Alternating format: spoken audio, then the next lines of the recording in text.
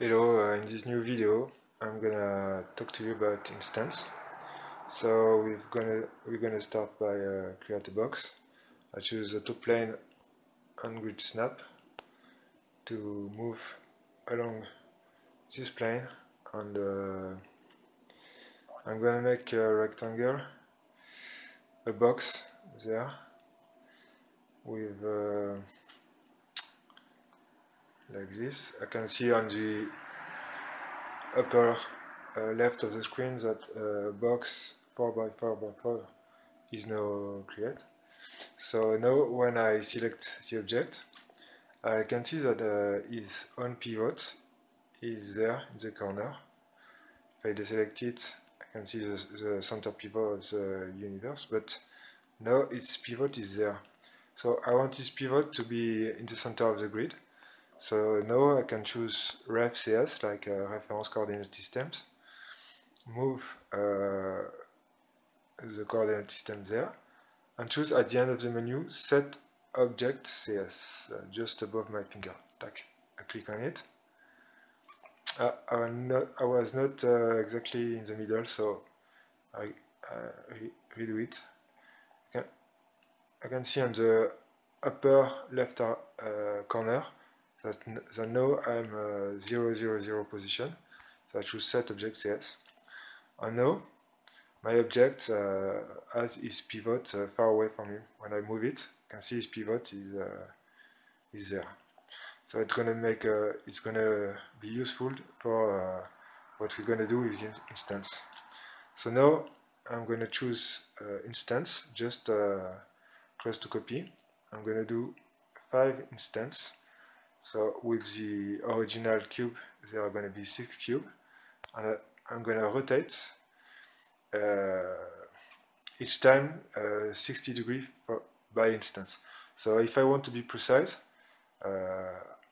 now I check that I have only my green arrow selected, because I want to rotate around the y-axis.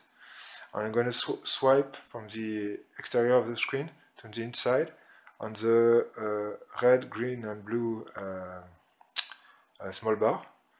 So now I have the possibility to tap a precise angle I want to rotate it. So it's only 360 degrees divided by 6, because I have 6 cubes. So now the difference, I can see they are positioning like around the circle, because I put the pivot in the center. So now when I select the face of the original object, the difference with copy is like it's that every instance is selected also, and if I choose to move it, every instance obey the same movement. So now I can, for instance, for example, delete this face and trying to combine all of my objects. So I can select them, and to show you, when I swipe from the exterior of the screen to the interior on this bar, I have my original box. It's box 1, and it's not box 11, it's box 1, 1, box 1, 2, box 1, 3, box 1, 4, box 1, all of the instance.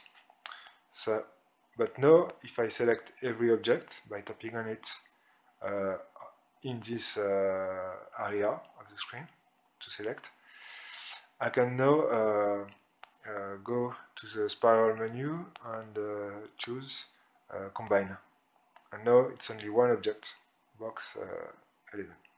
So I can close this panel.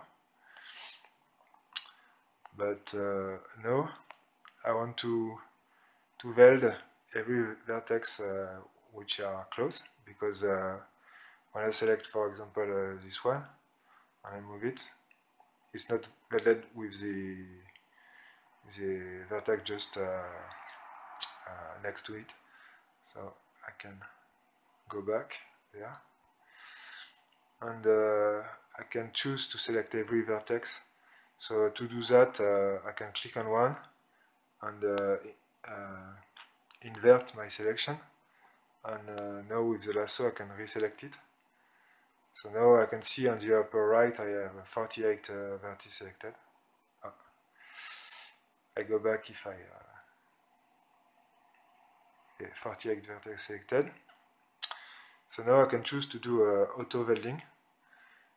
So now it's going to weld with the distance. So if I increase this distance, I can see nothing changed in the shape, but on the upper right, I move from 48 to 36. So it must be good.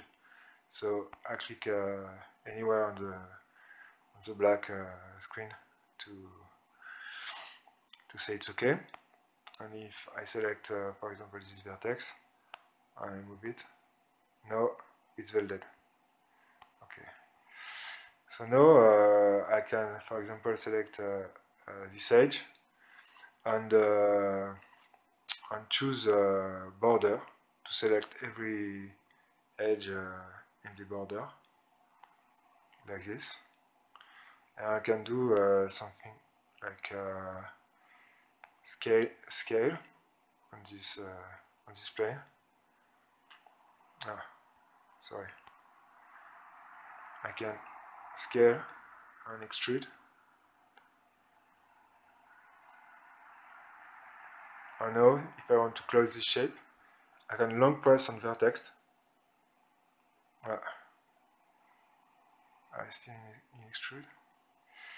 I still in scale mode. So normally, if I have this edge selected and I long press on vertex, no, it won't work.